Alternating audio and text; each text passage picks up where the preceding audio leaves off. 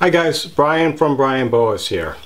I thought I'd do one more bonus video in my 12 Days of BOA-MAS series, and for the last episode I've saved a really cool true redtail boa. And this is a form that you don't see as often as the Surinamese, Guianans, or Peruvians. And this is the North Brazilian true redtail boa. And so these animals definitely have a different look to them. This is a 2015 female, so she's going on 7 years old. She was produced by Mike Weissman from basically Boas, and the crossing was a Bissat cross with an Evans, Dyer, and Renfro bloodline, so she brings together a lot of really nice bloodlines. And this animal really epitomizes the look of the northern Brazilian boa for me.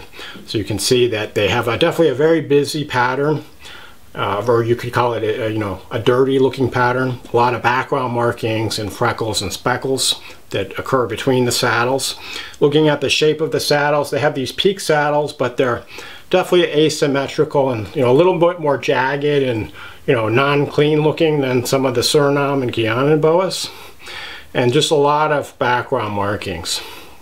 The ground color of these animals is also a little bit different from the Guyana and Suriname. Typically they have kind of a more yellowish gray background color, less of the reddish and orange or purplish colors.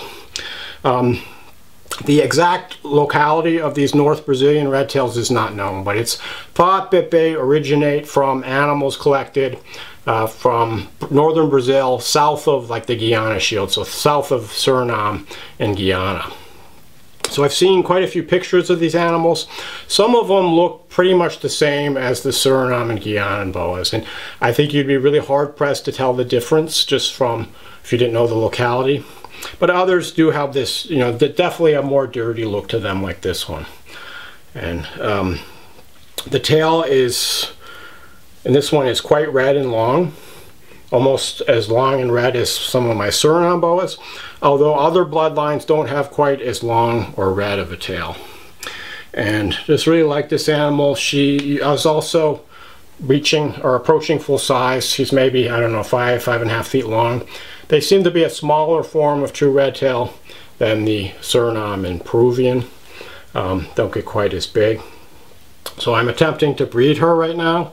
We'll just have to see. I haven't bred this locality in the past, so I'd be really happy if it's successful, but sometimes you just have to let the boas do their thing and nature take its course and see what happens. So hopefully we'll see what happens in the summer of 2022, and if we have any of these North Brazilian redtails born here. I have animals from another bloodline of North Brazil boas, and that is the Lemke bloodline. This is a male that was bred by Vin Russo from the Lemke bloodline back in 2016. And so superficially this animal is similar to the female I just showed you. I would say his background color is maybe a little bit darker. Their saddles are a little bit different in the shape. You can see he's got a couple saddles that are connected, and sometimes you see animals with 2 to 4 saddles that are connected to form this kind of stripe.